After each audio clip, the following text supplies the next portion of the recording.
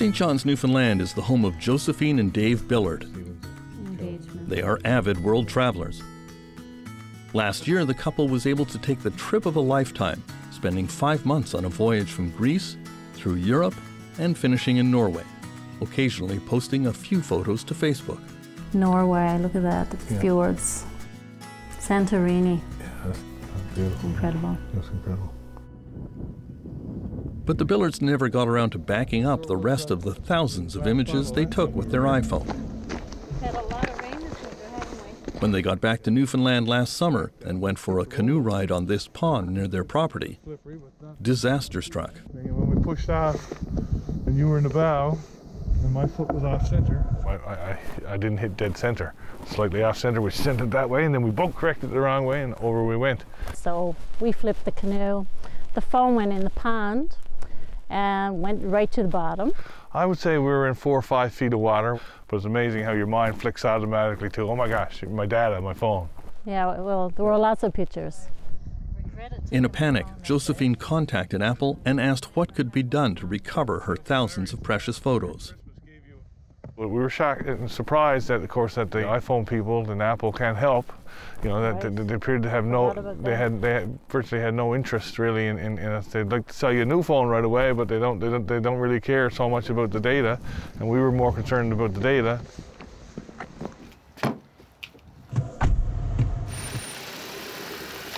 Josephine visited other small repair shops in St. John's, but no one was able to help her. Finally, she visited this small company that gave her the name of an expert 3,000 kilometers away near Rochester, New York. I was very doubtful, but I tried to have hope that we would get them back, but I was, in my heart, I really didn't think I would ever see those photos other than in my mind's eye, truthfully. Yeah,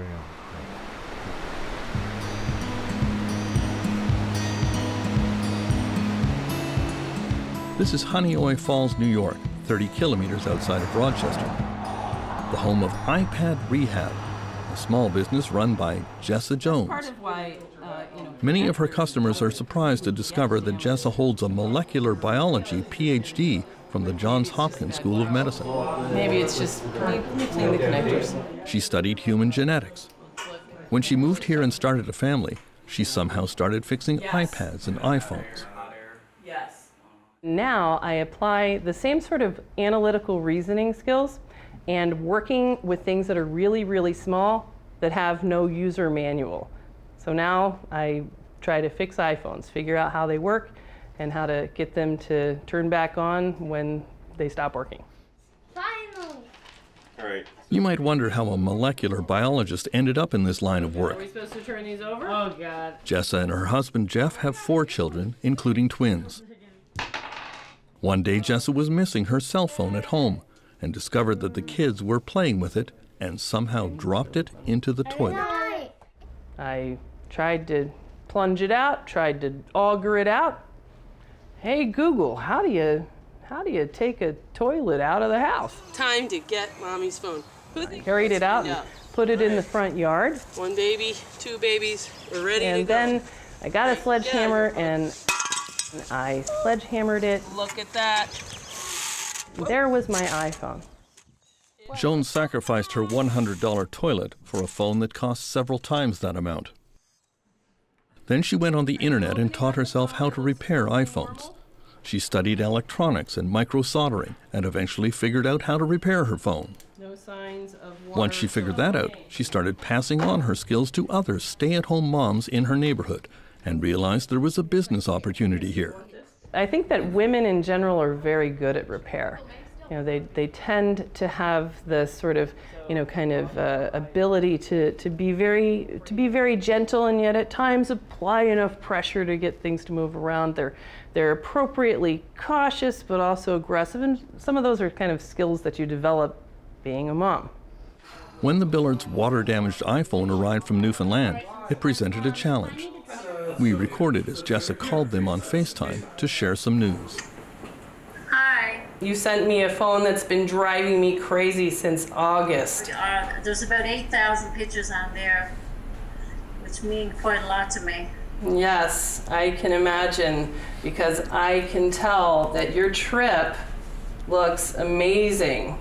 Oh my God, you got my pictures? Oh my God. So we have all your pictures. That isn't that beautiful though? Oh my God. Yes, so it's all recovered, and there were thousands of them. I grieved over those pictures. Oh my God, and I suffered because my mom canoed. Oh. No, and I grieved over those because I did not think it was possible to get them back. You made my day. Oh, definitely. All right, that's what I love to hear. All right, bye-bye, have a good night. Bye-bye, thank you, fabulous work. Those are the best moments of my job.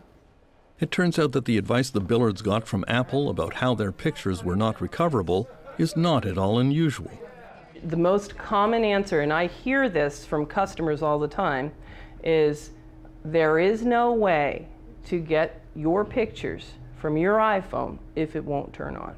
It's heartbreaking. It's absolutely heartbreaking because it is absolutely not true. Most toilet phones, you know, common family water accidents, most of those are recoverable. In your experience, what percentage of phones in that condition can be recovered? 95%. Really? All right, there we go. Do we have touch? And she is so sure she charges $300 only if she can get the data back. So it's good news. You're lucky, Wes. You're lucky. You skated by on that one. Apple makes a show of helping people with troubleshooting their devices.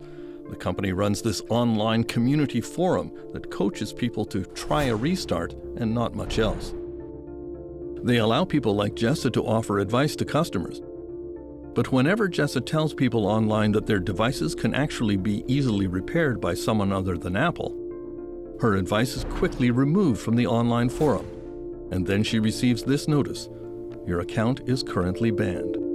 It felt incredibly unfair given how hard I tried to follow the rules. I've read the terms of use. I have followed the terms of use, you know, to the best of my ability, and then this is the result. They don't want people to know. They don't want people to try to fix their phone to recover the data. They don't care. They blame you. It's your fault.